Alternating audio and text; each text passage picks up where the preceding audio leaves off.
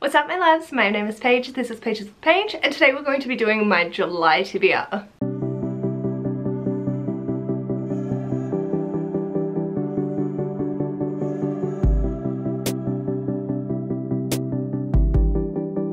Hello, so welcome to this video where I am going to talk through my July TBR. And again, is not using Cluedo because I have this to add to it and I am concerned. Basically, I'm around the 4,500 mark already. These are all books over 500 pages. I want to keep my TBRs under 5,000.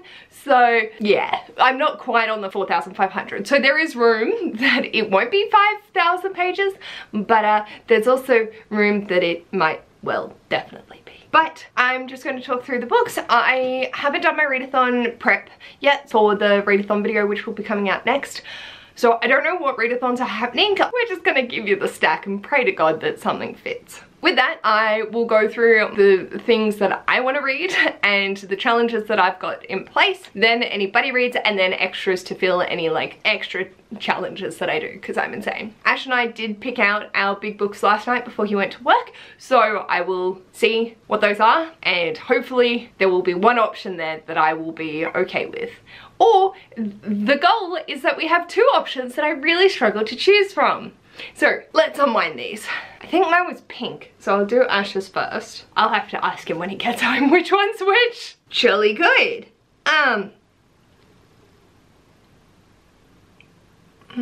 So that's Nicholas Nickleby by Charles Dickens. Ew.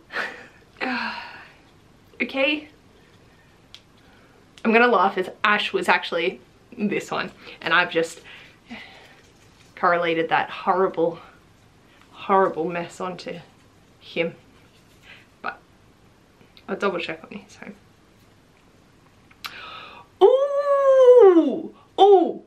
Ooh, okay, I know which one I'm going for.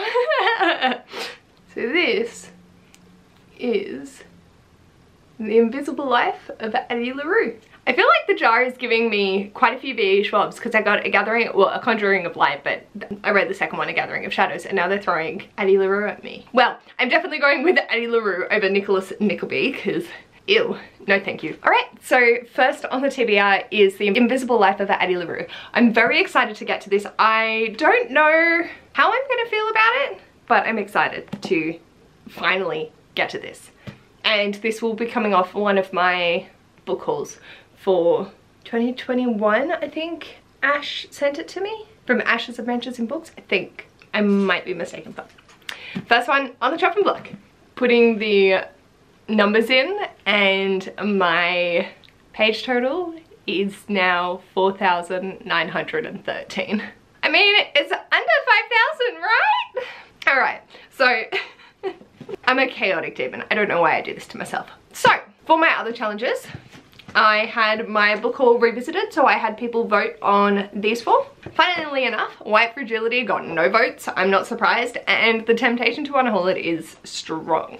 Then Tracy mentioned that she was just going to say Shakespeare but has decided to be nice and vote for something else, but I put that as one vote towards Shakespeare, but that was the only one for that. Then with 4 votes there was The Vegetarian by Han Kang. I still am tempted to put this on. I know I'll put my TBR over 5,000 pages, but something's just calling to me about it and I'm not sure why, so I would like to still read it, but that will depend on the rest of this list.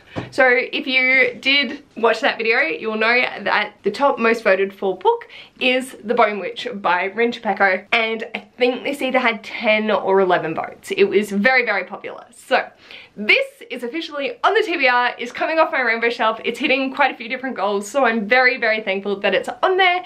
And the only downside is it's starting a new series, but I wanted to finish off my rainbow shelf, so I knew that I was going to be starting it this year sometime, and hopefully I will be able to prioritize getting the Heart Forger onto a TBR by the end of the year and accruing the third one. So hopefully finishing this by the end of the year, maybe? I'm actually really excited for The Bone Witch. I do know that people say that it's really hard to remember details from it, but I don't remember books anyway, so like, I'm good. So they were my two like active involvements that I feel obligated to put on my TBR. every month, and then I'm gonna read it this month regardless. It'll take me less than a hot little minute, but it's my annual read of Matilda by Roald Dahl. Apparently I have been swatching between October and July for my yearly reread for like the past 6, 7, 8 years, and so I'm going to continue the trend. It's to read it for July, so I'll be reading it this month. And this is just, it takes me no time at all. This is my reading edition. I do have like 9 other copies. I have a lot of copies, but this is the version that I read every single time. It's well loved. I think I've had this, well, since I was a child. Oh, this edition was published in 2001, so I would have been 7. Yearly reread going on. I absolutely adore this bookish book, and I'm very, very keen for the nostalgic and just, I love it. I feel like there will come a year that I'll be like, I'm good. This year is not that year. Then I have my buddy read along things. So we have the Earth Children's read along with The Plains of Passage by Jean M. Auel. This is 994 pages. I didn't overly enjoy, oh no, sorry, I lied. This is 975 pages. I didn't overly enjoy the last one, so I'm apprehensive, and then we still have another 2 books to go. This, I think, is the chunkiest out of a lot of them, but I don't know how I'm feeling towards it. So if I start this and just decide, nah, I can't, then okay, no harm, no foul. But yes, I'm doing this with Sierra and Amy, and I'll leave them both linked below, and we can do this! We can do it! Then for my project with Mel, where we're doing Trojan War retellings, we've got The Women of Troy by Pat Barker. So I reread Silence of the Girls last month and loved it. It was such a good reread. I read it whilst doing the 48-hour TBR mini Star Hop round. I'll leave that linked up and in the description if you do want to check out that vlog. And oh, I love it so much. So I'm very excited to dive into this, and I believe it was Mel herself that kindly gifted this. Yes, Mel gifted me this version, and it's so pretty. I just realized like the main thing of where this is going to continue on with, and I'm very excited. And then this is the last book for this section of the vlog, I believe. So then I will be able to put it out sometime. I have to edit 6 books worth of footage because I haven't done it as I've went, so that's fine. Also, same for Shadow and Bone. It was an interesting time. Very excited to just dive into this. And I know that there's another one coming out next year, but this will get me caught up to date with this series. This is a direct follow-on. I think the next one might be sort of just more a companion. But I love Pat Barker's writing, so I am not mad at that. And then I have The Song Rising by Samantha Shannon for the BookStara read-alongs for this year. We are doing the Bone season series, and this is the 3rd one. Ooh, hello, this is some interesting. This text is a lot smaller. Oh my god. I'll have to do a comparison between the others. It's fresh. But yes, I'm very excited to continue on with the rest of the series. I really enjoyed reading for my order and just want to continue on so I can, and I'm very happy with that. So this is going to be read. This is going to be read towards the end of the month because when we do our live show, I like to have it with as few books between as possible, and I'm not going to get my mum to randomize my TBR this month to put this at the bottom of the list. So I will get to it towards the end of the month, and then we can have a chat about it. We're doing the live show not the last weekend, I think it's the weekend before. So I will be reading this the second last week of the month because our live show is on the 23rd of July. And speaking of BookStara, my lovely co-creator Amy from A Star Reads and I are buddy reading The Strange Case of the Arkham Stone by Theodore Gillis.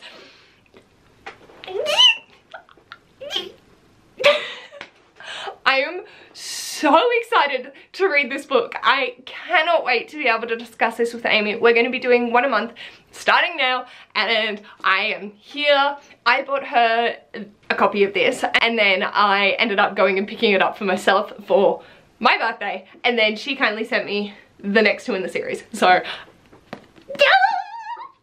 so excited. I have no idea what this is about aside from it's called the Athena Club, Mary Jekyll, and famous daughters of literary characters.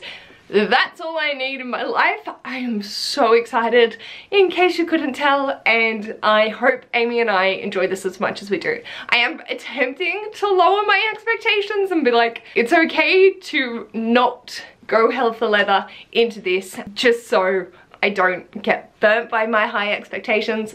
But I think this is gonna be my shit, and I'm so excited to find out. And then last buddy read, I am trying to be a part of Ren's We Are All Not book club, and so we're reading 16 Souls by Rosie Talbot. I literally picked up Song Rising in this one today, so you'll see those in my June book haul. I really don't know anything about it aside from the fact that it's queer, so I'm following Ren's recommendation. Oh, the text is nice and big in this, which is great because it doesn't have an audiobook. Oh, and a map, if I need that. The Haunting of Charlie Frith. I read that as The Haunting of Colin Firth. This is my last, like, buddy read commitment. I don't think my friends would be pissed at me if I ended up failing on any of these, but I want to support them. So, I'll leave everyone linked below. Go check them out. They're all fucking chaotically wonderful people, and I love them with my entire heart and soul. So, and if you like queer books, Ren's book club is awesome. So that's like the main stack. Hello, editing me here. Just wanted to come on to say that I am thrilled that this is the first TBR that I have had in a very long time where I've not put Animorphs on. So I'm free. I'm free. So I'm just loving that, and so yes, continuing on. And then yeah, I'm adding well over 1,000 pages by adding these next 3 books, because 2 of them are 500+ pages. It's fine. So the first is for the Buzzwordathon, which is weather words, and the temptation to put Summer by Ada Maguire to continue on with the Beautiful Dead series was strong, but I don't really count summer as a weather.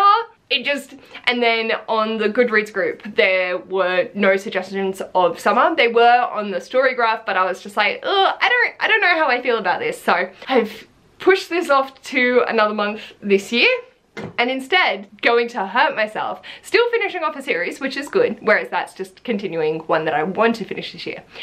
But finishing it off, I'm going to be in so much pain. I'm finally going to pick up A Sky Beyond the Storm. So Sky, Storm, both are weather adjacent words at least, and or storm.